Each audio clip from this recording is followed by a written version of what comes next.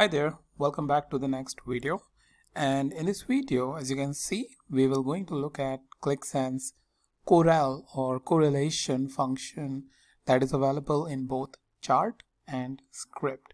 So correlation is basically a statistical function which helps understand how two numerical variables are related. So they basically show, or this function basically show their strength. So it ranges from -1 to +1, where -1 say perfectly negative correlation. That means those two things goes in a different direction, and that's for example, if you see at the places where you have a huge presence of winter season, you will not see a lot of clothes which you usually wear in the summer. So in that case, it will be like perfectly negative correlated, where nobody is buying the summer clothes over there, but mostly the winter clothes. And that second condition, buying mostly the winter clothes, is basically the perfectly positive correlation, where two different variables goes together with the data or with the trend. So from -1 to +1, like I said, -1 negatively correlated, +1 positively correlated, but 0 is also a part of this interval or this entire measurement, where 0 indicate that no correlation at all. Alright, so now let's go ahead and see the data and implement the correlation. So if you see, this is a salary data, and you have employee name, gender, age, and salary. And we will try to figure out the correlation between age and salary. That means if the age is increasing, whether the salary is increasing, then it is a positive correlation. And if the age is increasing and salary is not increasing, then it is a negative correlation. Alright, so for that, what we can do is we can create a Correl table, or we can say correlation table, whatever we want, not an issue. So we will say load, and we want to see, let's say, by gender, right? So load gender, comma, Correl, and in that we will specify age and salary.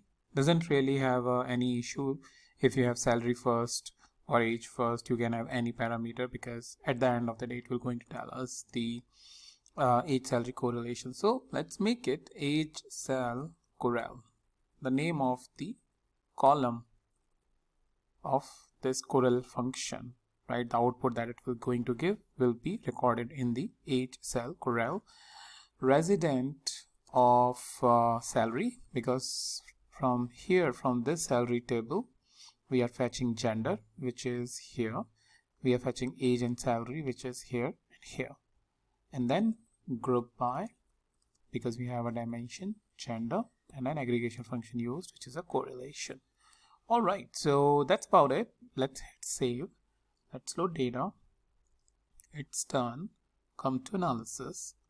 In the Correl, this is basically we will see with a table, and over here we will select the dimension gender, because by gender we have taken the correlation, and add one more dimension, because we have already calculated age cell Correl, so no need to do this again and now measure.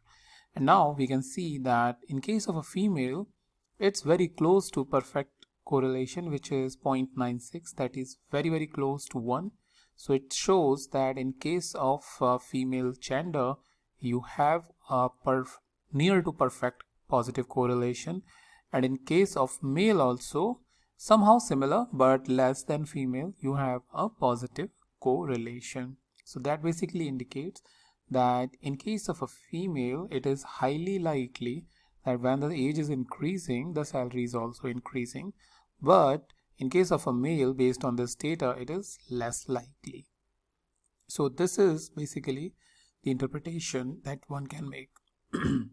After that, we can add one more measure over here, and let's go in the expression editor, specify Correl function, specify. This time let's take salary first, because as I mentioned, there is no issue. if you take salary or age, in any order of precedence. So again, you will see that female, when we calculate it in the front end, is the same output. In case of a male, it's the same output, and the overall correlation of the entire data is 0.9270, which is very close to perfectly positive correlation. But as you can see, the 0.91 and 96, it is coming somewhere in between, like 0.927 or 0.93 is the overall correlation value. But that's about how you can calculate the backend and front-end correlation. And the benefit of calculating in the backend, let's say you would not like, or you basically need a static table which is not changing, then you can have this correlation as part of the backend calculation. But if something you want correlation to be changed based on the selections, based on some dynamic changes you want, you can put it in the front end. And a small downside of this is that Qlik engine will have to calculate again and again based on the selection you are making. So that will have an impact on on the performance of the application. If the data set is huge or there are a lot of calculation, that will slow down the performance. But in this case, since it is just displaying it based on the dimension on which you have calculated it, it will not have a severe impact. So take the logical balance and go ahead with that. But that's about how you can calculate the correlation within Qlik Sense.